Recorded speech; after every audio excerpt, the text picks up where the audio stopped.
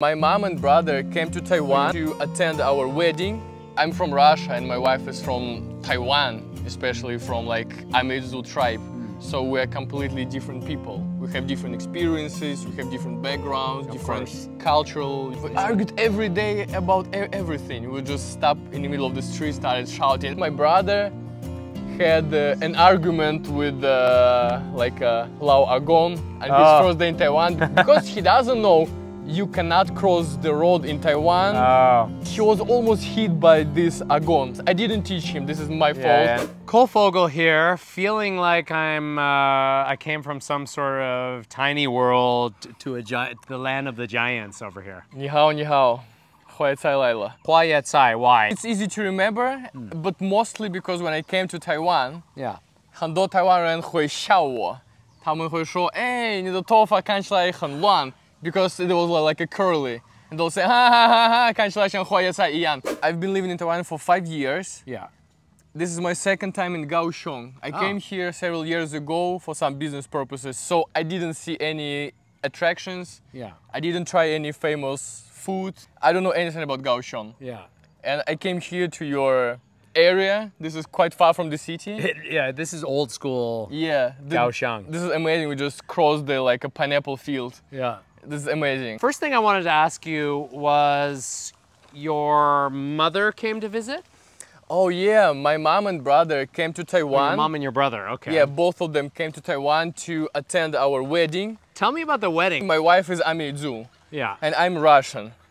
Originally I said, you know, if you want to arrange a wedding, what if you just go to Hualien? Yeah. If you go to the tribe and we do it like a traditional indigenous way. But it was so complicated to arrange because, you know, not a lot of people would go that far to Hualien, you know. So eventually we decided to arrange it in Taipei. It would be easier for everyone.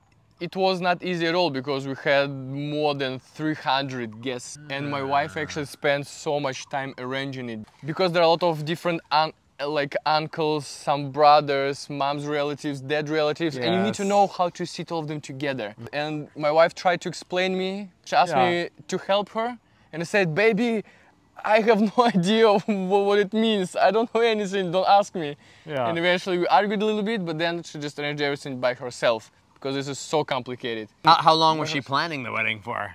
We started planning it 1 year before the date. Did you feel like that was like not necessary, or did you think it was necessary? Like from your perspective?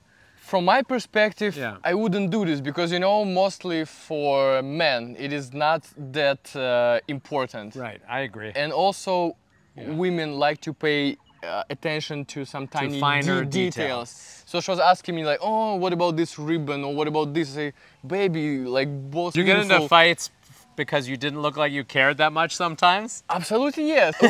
You know what I'm talking about. We would argue a lot. We would argue a lot because to me, most of the things are more or less the same. But to them, it's really important. What's the most important thing about a marriage, from your opinion? Understanding. I'm from Russia and my wife is from Taiwan, especially from like Amezu tribe. So we're completely different people. We have different experiences, we have different backgrounds, different cultural, you know, like things, different understanding.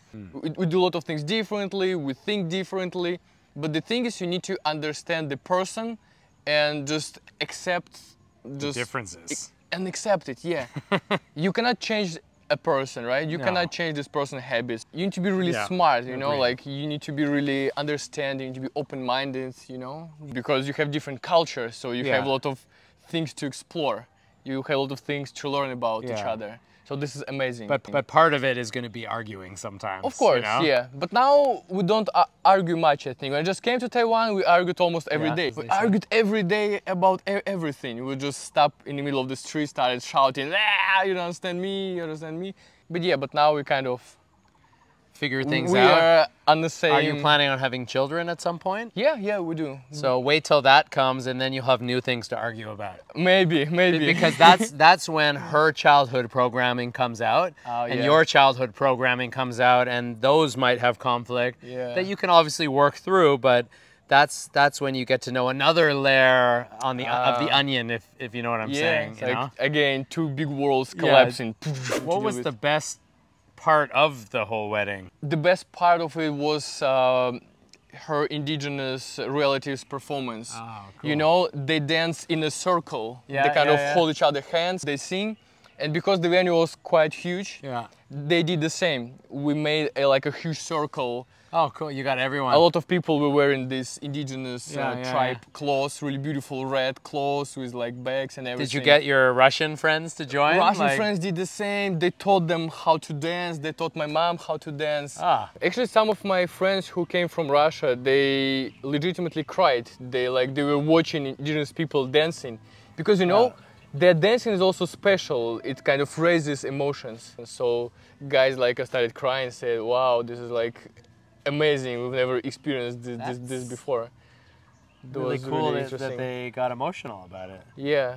Okay, so your mom and your brother came. Tell me about what was their experience with Taiwan. They loved it. Their very first day in Taiwan, they arrived to Taoyuan airport. And we drove them back to Taipei. And when they came out of the airport, brother said, "Whoa, so hot!" Like, because you know when you go out of the airport, this heat wave just like it hits you in the face. And he said, "Wow, guys, how do you live here?" And the very next day, we took them to Hualien to participate in Harvest Festival, Indigenous Harvest Festival. Cool. So after playing, they didn't have time to rest. So I took them everywhere. They were so exhausted, but they didn't have choice because I mean, this I understand. First time in Taiwan. And my mom, she loves swimming, and she okay. loves like palms. She loves all this like tropic-looking like things. Yeah. Coming from Canada, I always dreamed of living somewhere with palm trees. Yeah, you like because you see this. It's different. You see this in movies. Tropical. On TV. Yeah. She wants to swim all the time, but the thing is, there are not so many places in Taiwan you can swim. Yeah, there's certain areas of Hualien they don't want you to swim. Actually, like all of this area in Hualien, there are mostly like rocks, so you cannot swim there. But we would drive a car, say, "Stop! I want to swim."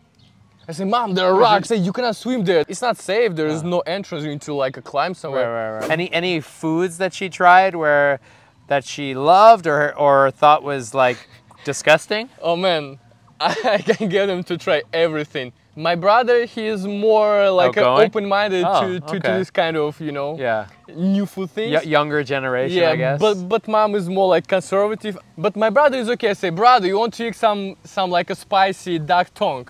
He said, "Yes." That's amazing that he was so outgoing about it. And honestly, saying what's online me tree like a duck tongue.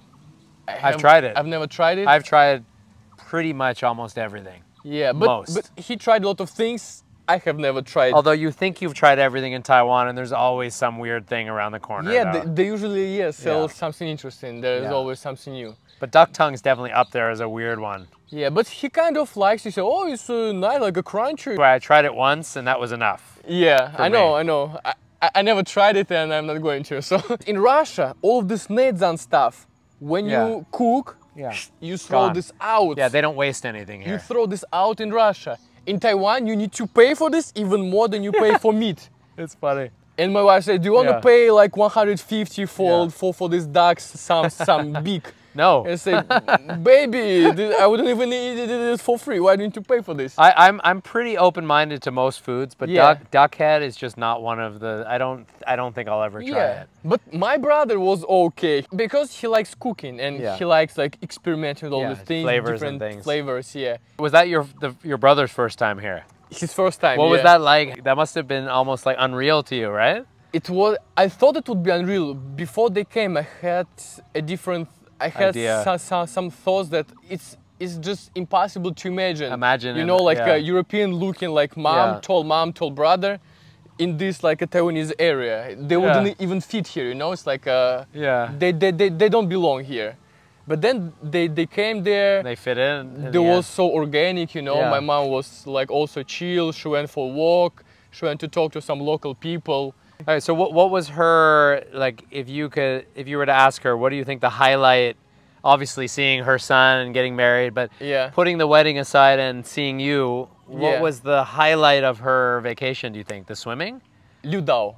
We went to Green Island. Oh, okay, yeah. And also it was her first time she rode the scooter. Ah, she drove one. She tried a little bit, but basically I had God. to carry her. But it was her first time. I can't even picture my parents driving scooters. My mom is big. She's maybe 180 something. Tall. She's like a kind of big woman. Oh, big woman. Okay. Yeah. Strong Russian woman. Strong Russian woman, yeah. And like people in Ludau were looking at me and my mom behind me and on this tiny scooter like hey, hi guys. My mom liked this Ludau trip the most because of the scooter, because of the ocean. Yeah. Ludau, you can swim everywhere. This was perfect for my mom. I said, yeah, mom, go. Now you are free. So she had a true tropical holiday when she went there. Yeah, she loved it a lot. 11 p.m. we needed to go to sleep and mom said, I want to go swimming. Oh my God. I said, mom, this is dark. She was having the time of her life, it sounds like. Will she have a chance to come back again? Yeah, she loved it a lot. Is your brother coming back again? For sure, absolutely. Brother loved it a lot too. But my brother had an argument with Lao Agon on his first day in Taiwan because... Don't mess with the Agongs. He was almost hit by this Agon. Because he doesn't know you cannot cross the road in Taiwan. Oh. You know, even though you this technically is green can, light, this green light, you cannot do this. I didn't teach him. This is my fault. Yeah. So that's your fault. You should have explained that before. But I should have explained it. Yeah, this is my bad. But there was cool experience for them because this is different culture. So my brother's first day arguing with Lao Agon and eating a lot of, like a random food at the night market. Were you sad to see them go after they went? Yeah, it was actually very sad. Such a short time, 3 weeks. I mean, it's not that long, right? Yeah, and for my mom it was also hard to let me go live in Taiwan. And when I was leaving Russia, she was like crying a lot. She still sometimes, she phones me sometimes, she like cries. Oh, yeah, mama, of course. To me, the biggest challenge living in Taiwan is to see my family members getting older. I know, it sucks. Because I saw my mom like 3 years ago. She was a different person. Yeah. I see her now. She's different. And when I saw her, I was so happy. But you see a lot of changes. It's a slightly different person in their face, in their body shape, and it's like it's really hard. It's hard for me too. Yeah. Yeah, but you need to choose because I have a family in Taiwan now, and I have a family in Russia. So you cannot be in both places at the same time. I always say I wish I could literally like get a fish hook and bring Canada closer to Taiwan. It would be amazing. It would be amazing. So to me, probably it was the biggest challenge to see them after 3 years. I totally get it, because for me, like, I didn't get home for a visit for like the pandemic and all that stuff happened, and I didn't get home for like 4 years. 4 years. My dad's 82, right? So he was 70 something when I last saw him. I mean, big change, you know? Yeah. Yeah, it was hard. It's really, I wish for both of us we could see them every year and not have to wait like 2 3 years. This is true. I always feel envy in a good sense of this word. Yeah. When I see beautiful Taiwanese families spending time together. Yeah, and don't take it for granted. Yeah, I see. You know, family can be really annoying when they're around all the time, but believe me, it could be worse where they're not around. Yeah. And you long to see them, you know? Well, brother, I apprient you sharing. Yeah, and I hope you have a wonderful morning, afternoon, or evening, wherever you are. I will see you in the next one.